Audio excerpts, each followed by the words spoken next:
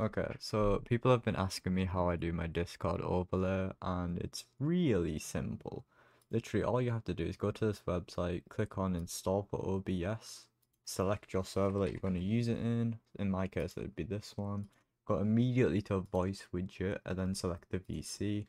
And then, as you can see, that will pop up. That's your overlay. I usually prefer show speaking users only. Copy this. And when you're in the VC, obviously it lights up. You add a source, go to browser source, add that. It'll show a bunch of existing sources, ignore that and add a new one. Name it, so basically just Among Us in my case. Replace that with the link you just got, and voila. You have your Discord overlay thing. You can just do whatever you want with that. That was easy.